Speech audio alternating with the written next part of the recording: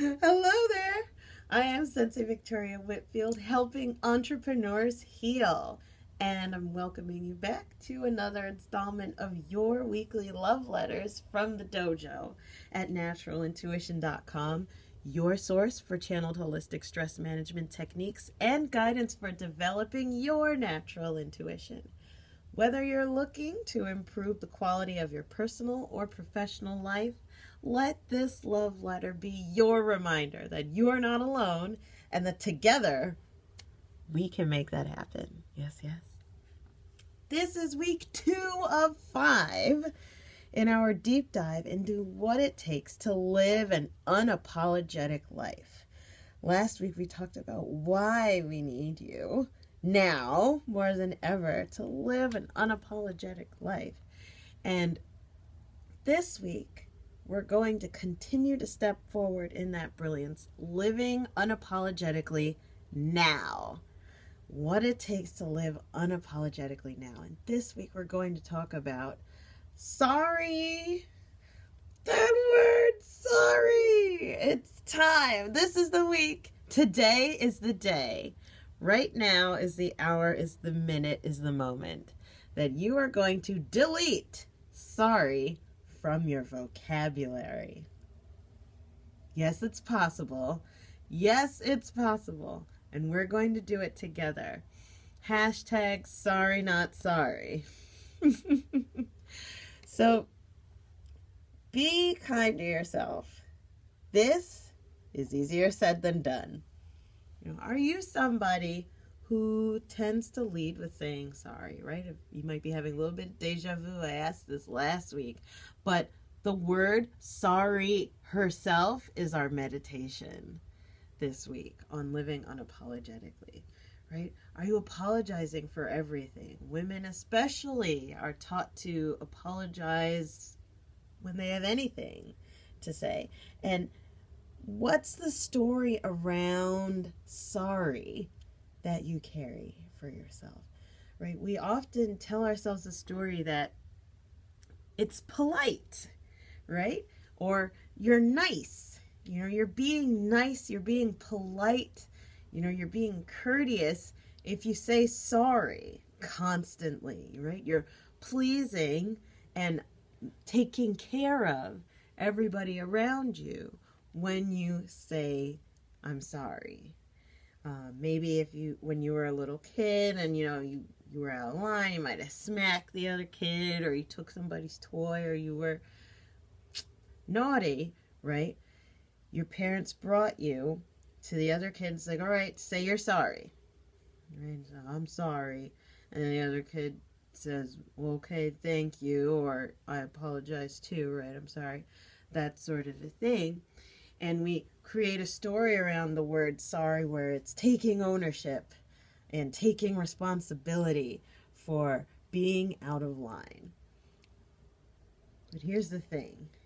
The reason why you're watching this video in particular is because your relationship with sorry, the word sorry, has gotten out of hand, right? Whereas it's meant to be used extremely sparingly, right? Next to never, actually. You're using it like breathing. It's as if every other breath we're saying, I'm sorry. And it becomes an apology for existing. It becomes an apology for occupying the same space as others. And what that can end up looking like is that we're afraid to make others feel small because we're here, right? So we'll turn down our light to appear nice or polite and not rock the boat. Yes, yes. And meeting the world at I'm sorry. And here's the thing. The guides are saying that this week you're going to try, at least try, replacing the word sorry with thank you, right? If only just for now, if only just for this week, if only just for today, you're going to, when you say you're sorry, X that, you're going to say thank you. Because whenever you are sorry, actually, or in need to apologize, there's something to be grateful for. And gratitude has a significantly higher vibration than sorry, right? It's time for you to live life unapologetically.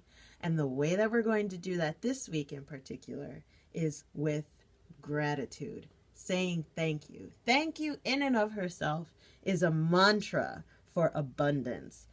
This meets the world with open heart, shoulders back, chin up, proud and strong and receptive.